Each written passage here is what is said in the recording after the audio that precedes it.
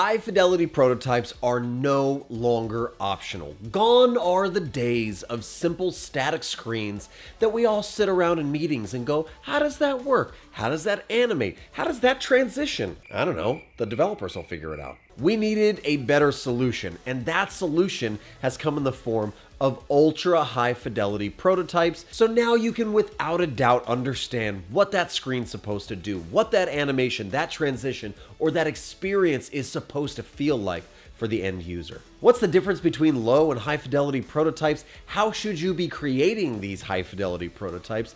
And why should you even care? Is it worth your time? We're talking about all that next.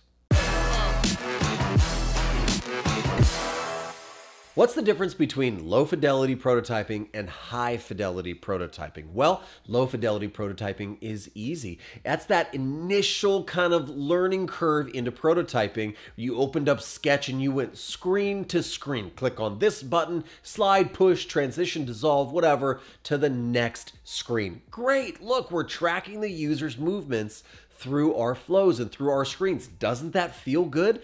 Kind of, but it leaves a lot of things wanting. We're still not really sure what that transition looks like or what the timing should be. Is there a loading indicator here? What was that going to look like? We're not really sure. That's where some of our favorite tools have come in and elevated our low fidelity prototyping to something a little bit more classy, a little bit more refined that I like to call the mid-range prototyping. You mid-range prototypers know what I'm talking about. You open up XD, you open up Figma, you chuck some video in that thing, some sound, you do some timed animations. Maybe you hook things up to your keyboard or your Xbox controller. You're using components and component states and animating back and forth. Now we can prototype loading animations and buttons that have different animated states. Wow, this is really great.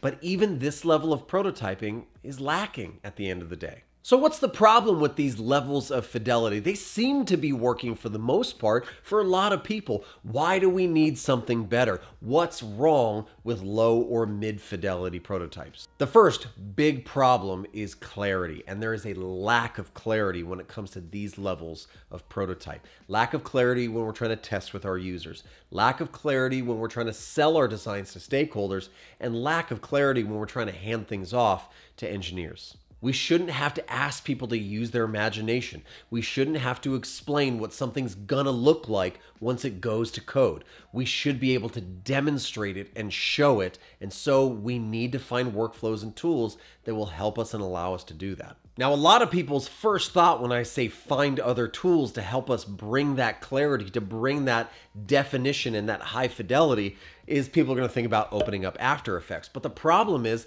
that that tool is not meant for product designers and UI and UX designers like you and I. That tool is meant for animators. That tool is meant for video creators. That tool is meant for people who want to make explosions in superhero movies. On top of that, technology is changing way too fast for us to be using these old subpar methods of prototyping. We're talking about augmented reality, virtual reality are becoming the reality. The metaverse is right around the corner. Apple is developing some sort of virtual or augmented reality device or headset for us to wear. I want to recommend a solution that I found that gets me as close as humanly possible to the end result, and I think it's probably going to blow your minds. If you've never used ProtoPie, it's pretty sick. It's pretty amazing. I'm not going to lie. It has lots of capabilities, lots of features for you to actually tap into device's native functionality and actually get really super ultra high fidelity prototypes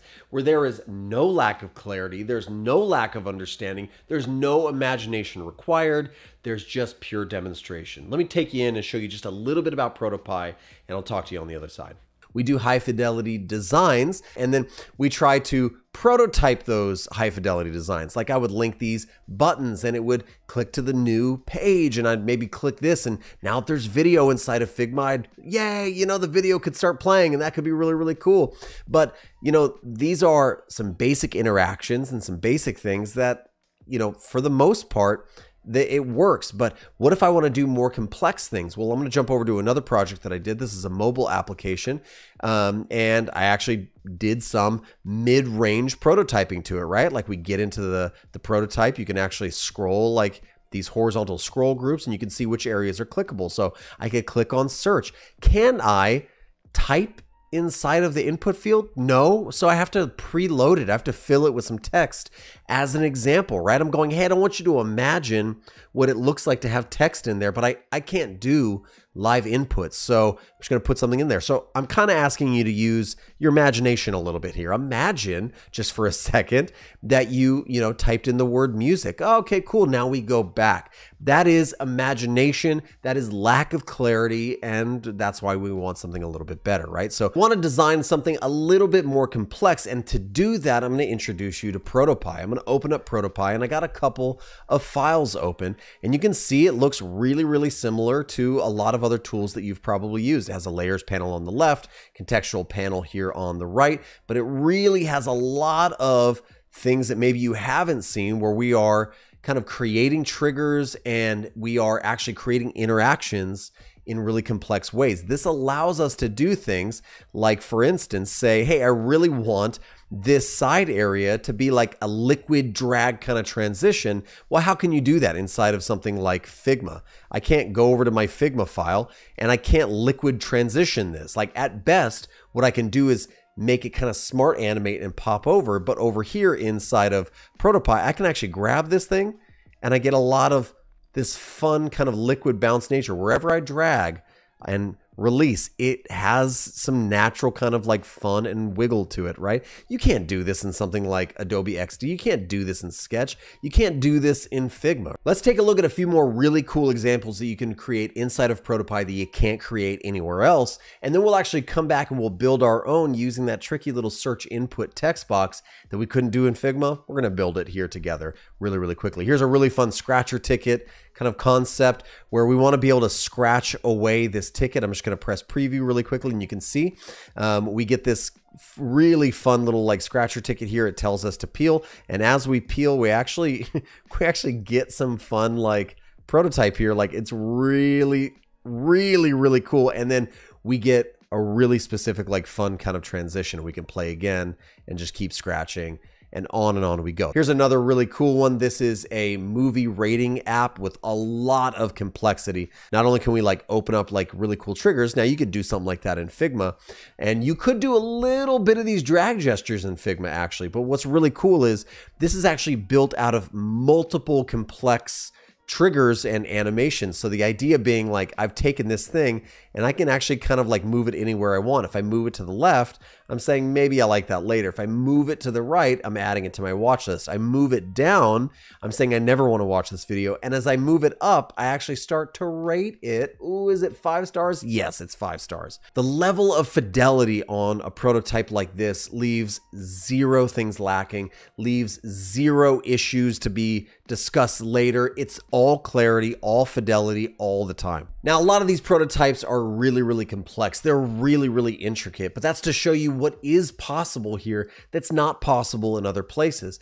And there is a learning curve, but I'm going to put some helpful resources down in the description for you to start learning ProtoPie. It's a super great tool, but right now I'm just going to walk you through a really simple example of how you'd get started. We're back in Figma. We have our design. We love our design, and we know that we want to be able to actually search this input box, unlike that other one that I showed you earlier. And so what I'm going to do is I'm just going to open up the ProtoPie plugin that is for Sketch, it's for Adobe XD, it's for Figma, so you can design right here inside of Figma, do all your work here, and then simply export everything and punch it out into your new ProtoPie project. I'm going to head over to ProtoPie first before I do anything. I'm going to start a new project, all right? So we have a brand new project here. It's got one scene. It has no layers. It has no triggers added. It is ready to go, okay? And with this project selected, I'm going to head back to Figma with my artboard selected, and I'm going to export it, right? We can see it doing the magic. Boom. It transferred my design over to ProtoPie perfectly. This is absolutely amazing. We can press preview just like this. You can see the design. It looks flawless. All the elements are there inside. And if we want to now, all we have to do is add a specific type of element onto the screen, and we're going to make that an input field, right? So what I'm going to do is I'm going to come up to insert. I'm going to go to layers. I'm going to find an input. I'm just going to drag a little input layer out like this. and I'm going to zoom in so you can see what I'm doing. And you can see it says find in like song. So I'm just going to drag it right about there. That works. With our input field placed, I'm going to head over to my contextual panel, and you can see the placeholder text there. I'm just going to say find songs or something like that. That works great. All right, now we see it's replaced the placeholder text. I like that. Now I actually want to like just style the box itself, the input field itself. So let me come into there and just say, what color is it? We want to make sure it's white so it matches the rest of our project. See how it just blends in perfectly? I've just popped an actual element right on there. Now look how simple this is. I'm going to press preview, and as soon as I click inside, boom, we get a native actual keyboard that pops up. We can actually, on our keyboard, we can actually start typing here because I'm on a computer. But also something else we haven't talked about yet is, man, if we want to actually see this on our native device, all we have to do is press device and we get a QR code to scan. So with that done, I'm actually going to open up my ProtoPie app, and you can see that it has a spot for me to scan QR codes. And now I'm going to go ahead and scan that QR code. It's grabbed my prototype and it's immediately placed it on the screen, right? So now look, you can see we type in there and we can actually start typing inside of our input field.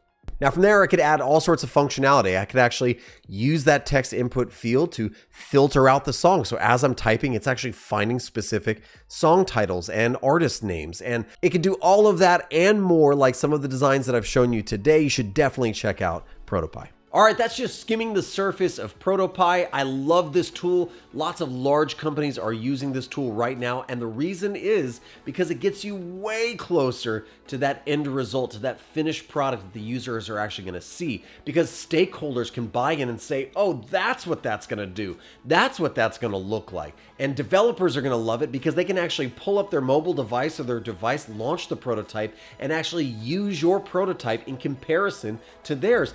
There's no misunderstandings anymore. There's way less documentation needed, and it's just faster to market. It's faster to code. It's faster to get your products actually built.